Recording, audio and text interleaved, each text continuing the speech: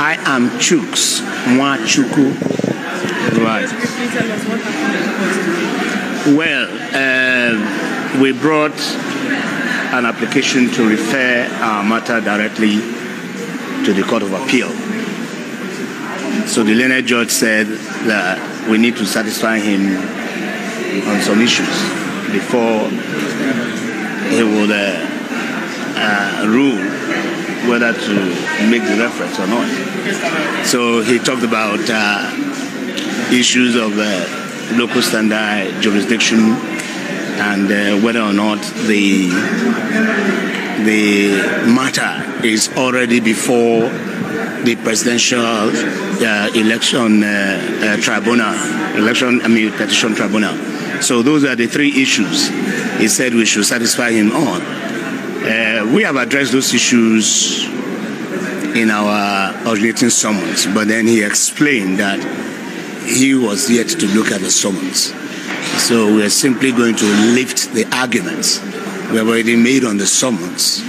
We are going to bring it to the fore, for him to look at. What is the crux of your matter in court? Yes.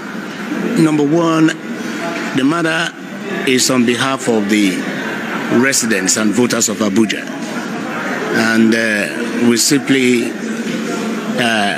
want the court to acknowledge that the residents of Abuja have a right to either approve or reject of whoever will be president of the country and who in that capacity will be like their governor, the one that regulates their daily lives, that approve of him, show that he has a level of acceptability amongst them with at least 25% of their votes, and therefore that any candidate at all who has not obtained that 25% of votes in Abuja ought not to be declared president-elect.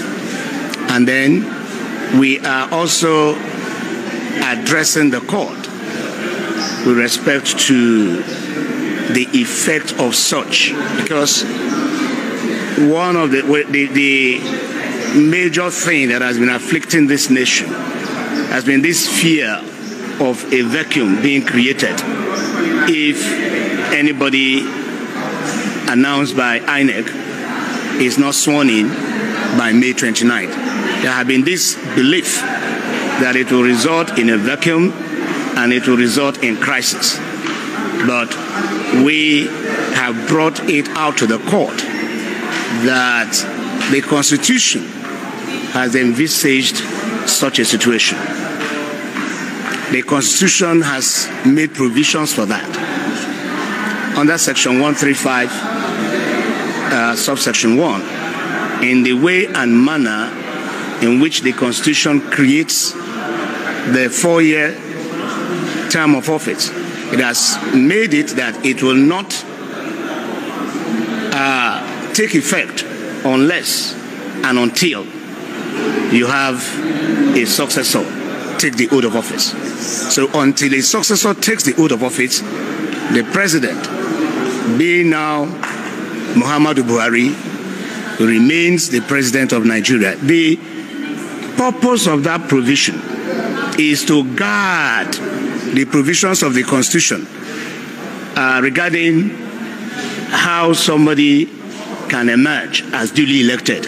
Without that provision, the Constitution will be in disarray.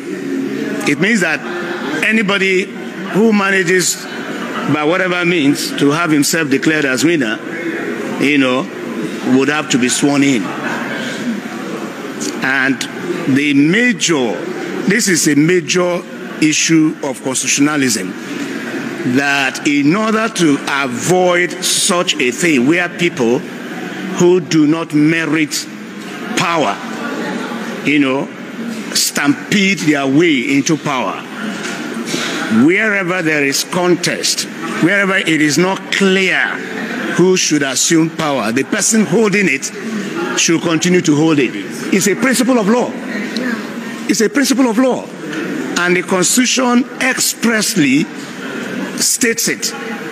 So that is what we are saying. So it does not, nothing stops this court from hearing us, hearing the residents of Abuja. And the court has asked us, okay, we will tell the court the issue of jurisdiction and all of that.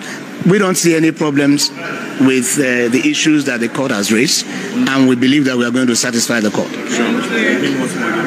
Chuks Machuko.